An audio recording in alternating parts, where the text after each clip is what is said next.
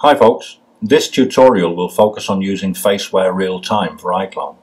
It's quite straightforward, but there are some important things to bear in mind. First is the camera.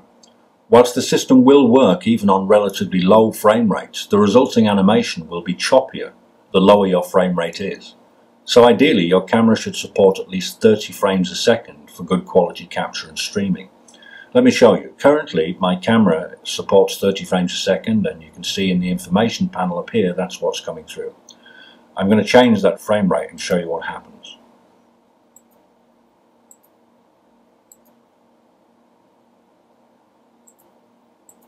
So now down to 15 frames a second, and if you take a look at both the tracking markers on my face as well as the animation, everything's become a lot glitchier. A lot more staccato, if you like, so it's simply not as smooth as using 30 frames a second, and 30 frames a second really is the minimum you need to get good quality capture. More than 30 frames a second, it's going to be smoother still, and obviously that's going to give you even better animation. Okay, I'm going to move on to take you through the settings panel in more detail. So first I'll just turn off this preview and open up Faceware's Realtime for iClone window fully. So opening up the settings panel from the edit menu here, you'll see that we have three drop downs. The first drop down shows you whichever cameras you have actually tied into your system at the moment, and below whichever cameras you have a slot for an image sequence.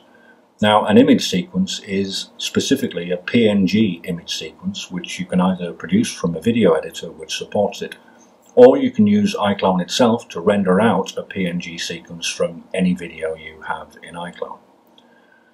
So that's your camera selector, and next to that you have camera options. You have whichever resolutions your camera supports. Now resolution is tied to frame rate. You will find whichever resolution you select will give you certain options on frame rate. The current one I'm using, 640 by 480, I'm finding that gives me decent results. And I have options here up to 30 frames a second. But again, depending on your camera, depending on the resolution, you may have much more, up to 60 or even more if you're using a professional camera. Now, as I said, frame rate is tied to resolution, so let me just show you how to handle high frame rate cameras. I'll set the camera to Logitech Brio, which is capable of up to 90 frames a second, but only on certain resolutions. So I'll change the resolution to 1280 by 720 in MJPEG format, and you'll see that now it's capable of up to 90 frames a second. I'll just set it at 60 here. But the problem is, higher resolutions can actually slow things down because of the additional processing load on your computer. So when using a high frame rate camera, you can go up to the Edit menu in Faceware Realtime for iClone and select Enable Optimization.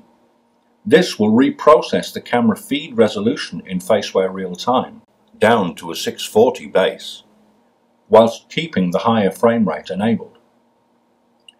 But for now, I'll switch back to my original 30 frames a second camera for the rest of the tutorial.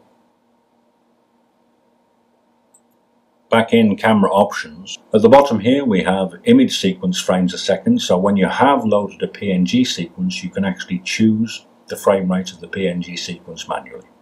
So that's camera options. Below camera options you have a rotate image function, which depends very much on how your camera is oriented or mounted.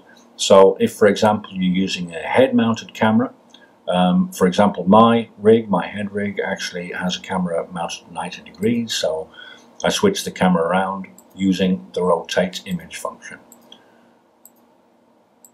Let's take that back again. And finally you have the face tracking model. You have two options here, one for static cam and one for head cam. Let me just show you the head cam. You'll see that the facial tracking lines have changed. Now these two tracking models are very specific to how you use the system, and if you are using a head mounted camera, it's recommended that you use the head cam's tracking model because it's designed for it. It's designed for your face to be much closer to the camera, to cope with different feature extents and also lens effects.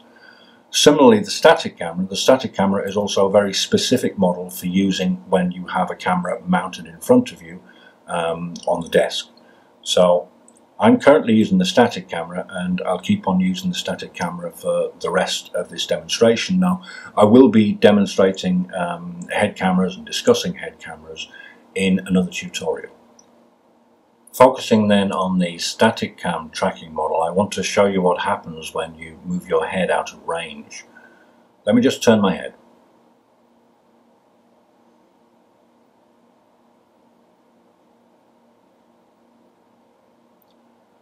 You can see that tracking gets lost when you go too far. Therefore, it's important to respect the system's limits by trying to keep your head rotations relatively to a minimum within around 25 to 30 degrees, because anything beyond that you're going to start to lose tracking. And more than that, if you notice, just as I rotate my head, even when the system is still tracking, for example there, the eyebrows are actually changing shape, and this is actually going to affect the character's expression slightly. So simply be aware that you do need to limit head rotation, not go too far, in order to get best results. Beyond head rotation, head position is also very important. I'll be discussing calibration in more detail in a moment, and this section is very relevant to calibration, but generally for head position as well. I've just gone up to the edit menu and I'm going to enable a grid overlay. The central box in the grid is the optimum position for your features, and by this I mean if you can take it so that your bottom lip is on the bottom line and your eyebrows are roughly at the top line, and looking straight into the camera, you will be in the optimum position for facial capture. And as long as your head is in this central place and your rotations are relative to that, you will get the best results. If you are off to the side, if you are below, if you are high, if your head is tilted, again, results aren't going to be as good as they could be.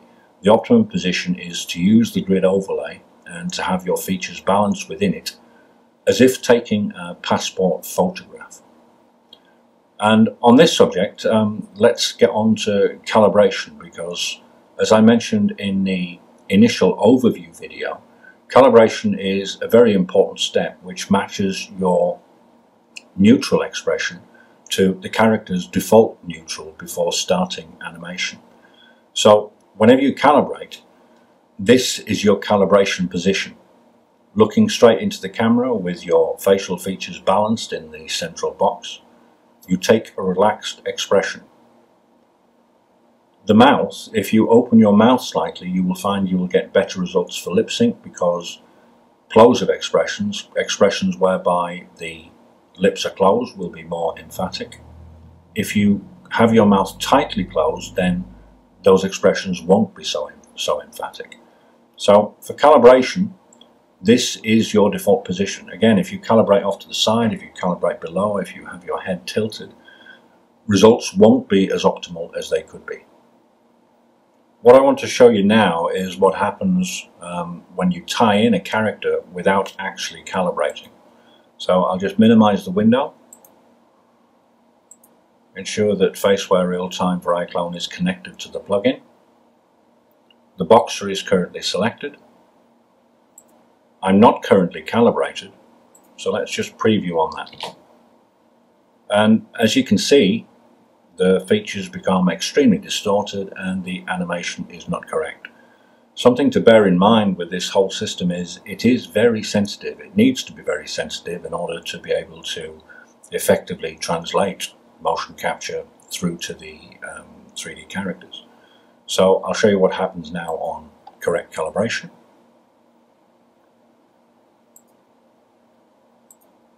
And you can see instantly we've got far better control and the animation is performing much more naturally and correctly. Now, calibration is something which you do need to perform regularly. It's a very simple step. It's simply a matter of clicking the calibrate button, and you can do this during preview. You can even do it during recording.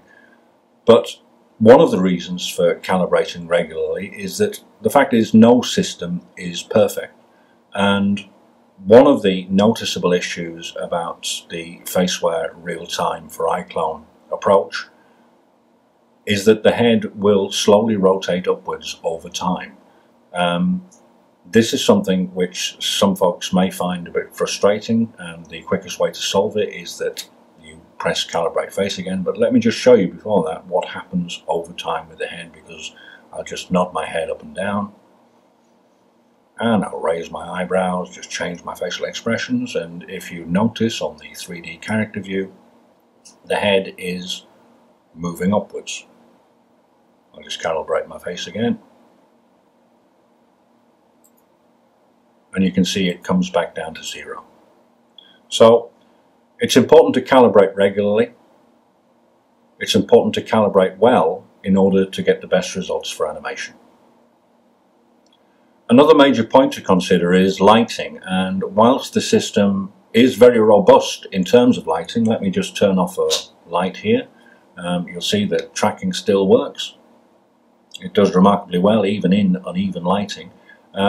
It is recommended that you try to get as balanced lighting as possible. That will give you the best results, because quite simply, if you have higher contrast on one side of the face than the other, you will get a certain amount of feature distortion. So, as I say, try to go for even lighting wherever possible. Another point to mention is spectacles. I'm wearing spectacles because I need to, but my glasses have quite thin frames and they don't really interfere much with the motion capture, which is why I'm wearing them for all of these demonstrations. However, if you have very thick framed spectacles, heavy framed glasses, also if you wear tinted glasses, you might have some serious problems, because the system can confuse the frames and even the lenses if they're tinted with your eyes and eyebrows, and in some cases the motion capture won't work. So if you're struggling and you're wearing glasses, that may actually be the problem. You may need to remove your glasses for motion capture, or ask the user that you're working with to remove their glasses for the capture. One last point, and that is just on the Faceware Realtime for iClone window, and that is the information button up here. Just toggling through, you'll see that you can turn off the information. You can just show frames per second, or you can have full information, which tells you whether iClone is currently connected, the resolution of the video which is coming through, the tracking frames per second and the video frames per second, as well as whether the system is calibrated. This is extremely useful information. To be honest, I tend to keep this up most of the time. Okay, so that's Faceware Realtime for iClone. In the next tutorial, I'll cover the functions of the Facial Mocap plugin itself and how it works with Faceware Realtime in more detail. Thanks for watching.